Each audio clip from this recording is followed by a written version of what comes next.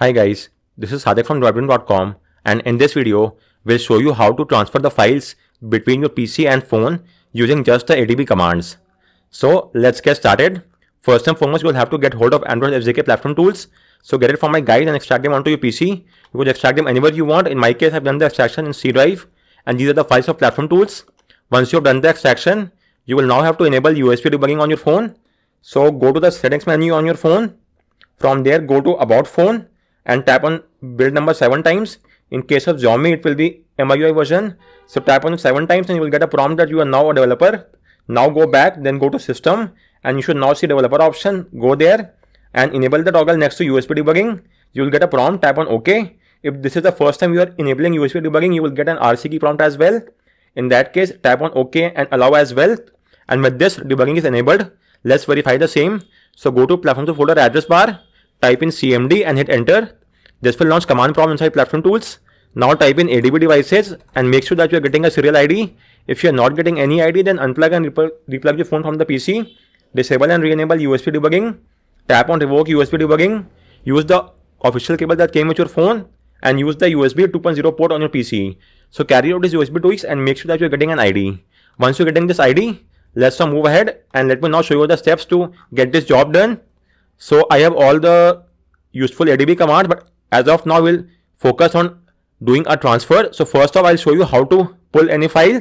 So in this method, we will be doing a transfer from our phone to your PC because we are doing an ADB pull from your phone to the PC. So let me show you how this could be done.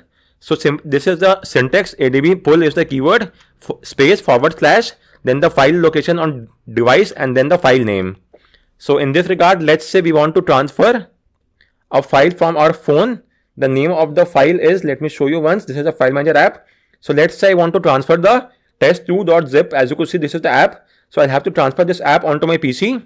So the command will be as follows. Let me show you. As of now, the file is inside the internal storage, which is also known as SD card. So if we use this command, let me use it. So the file location will be simply SD card and the file name will be test2.zip and hit enter, and the files will be transferred to the platform to folder on your PC. So keep a note on this folder. I will show you. So as you will see now, the file will now be transferred. Just a minute. And as you could see, we have got the test2.zip file on our PC. And with this, the transfer is now complete. Do note that it's a copy paste and it's not cut paste. So you will still have the file on your phone as well. So with this, we have got the test2.zip file from our phone to our PC. And now I'll show you how to do a transfer from your PC over to your phone. So in other words, we'll be doing a ADB push. In this, we will be doing an ADB push from your PC over to your phone. So for that, the syntax is ADB push file name and the location where you want the file to be sent. So let's suppose the file that we want to send. First and foremost, you will have to keep that file in the platform to folder on your PC. So this is the file test1.img. I'll be transferring this file onto my phone. So I've kept this file here in the platform to folder, and now let's transfer this file onto our phone.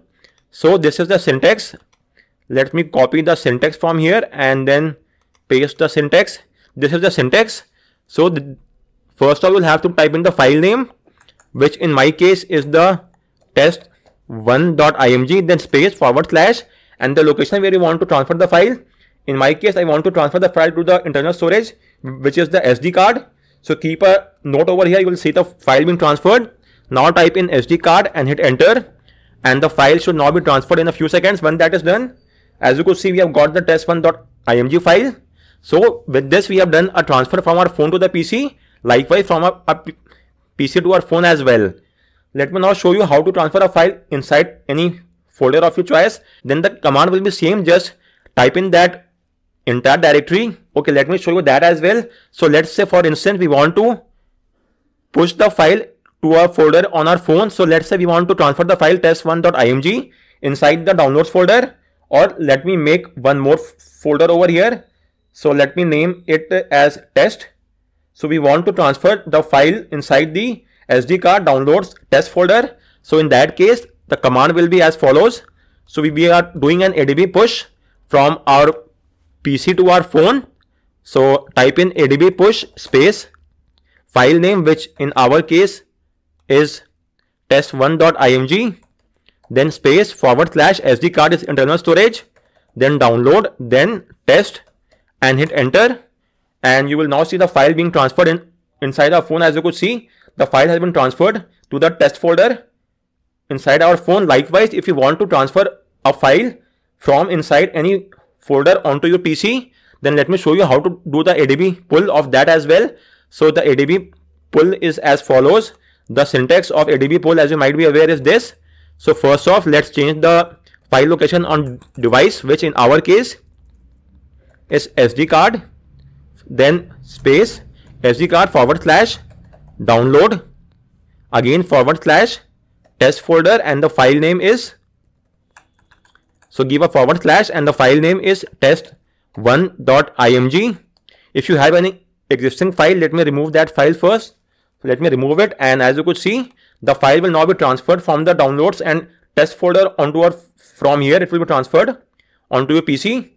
So, and hit enter, and as you could see, the file has been transferred from the test folder inside onto the platform folder. So you have to keep a couple of things in mind.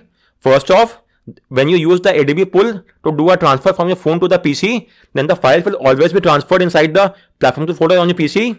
Likewise, if you want to do an ADB push and do a transfer from your PC over to your phone, then you will have to keep that file inside the platform folder as well.